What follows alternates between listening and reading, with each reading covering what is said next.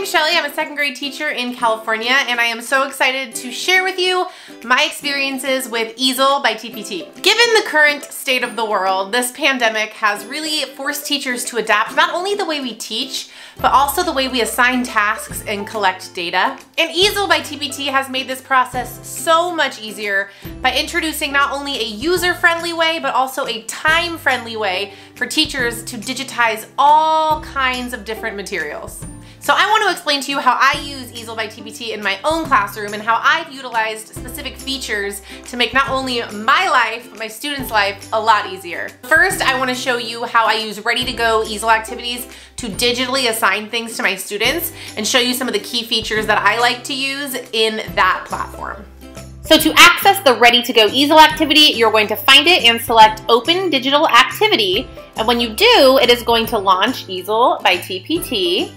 And I am going to use these second grade reading comprehension passages to show you how I might manipulate this. So with these, I only like to assign 1 or 2 passages at a time. However, as you can see, the whole product shows up here.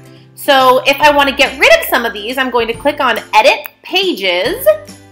And then because I want to remove most of this product, I'm going to go ahead and go up to the very top and click Select All, because whatever I select is what is actually going to be removed. So I'm going to select everything, and then I'm going to deselect the passages that I want to assign.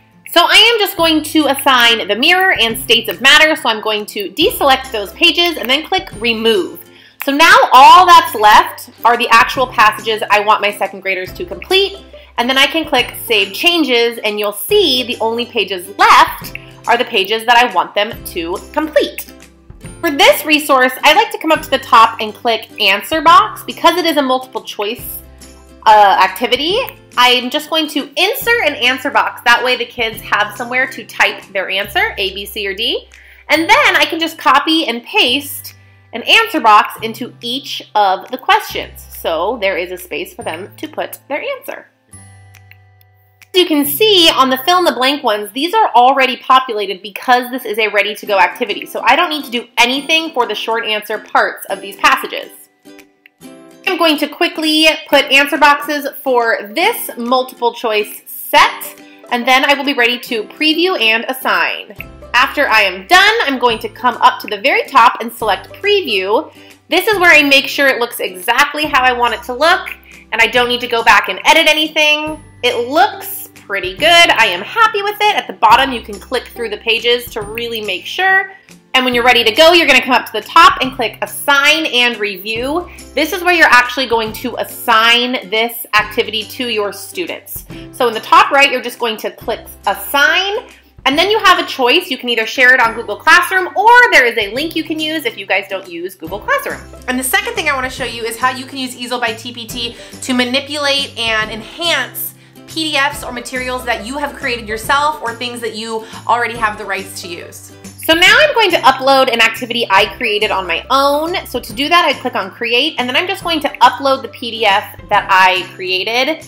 And I'm going to use all of these pages, so I just click Select All and then Import Pages. So here is the activity that I created for my second graders to complete.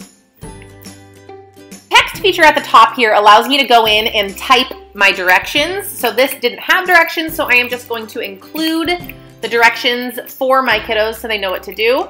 I'm just going to type it out, and then you can resize, center, make it any color that you want with all of these features at the very top up here. So you're going to see, I'm going to center it and then make it bigger and adjust the text box to make it look exactly how I want.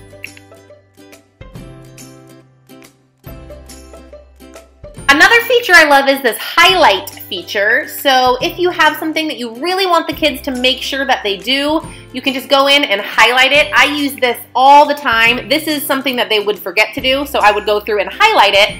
And then, because I created this, I can go in and add answer boxes wherever I want the kids to type or have any sort of answer to fill in. So I am going to do that now.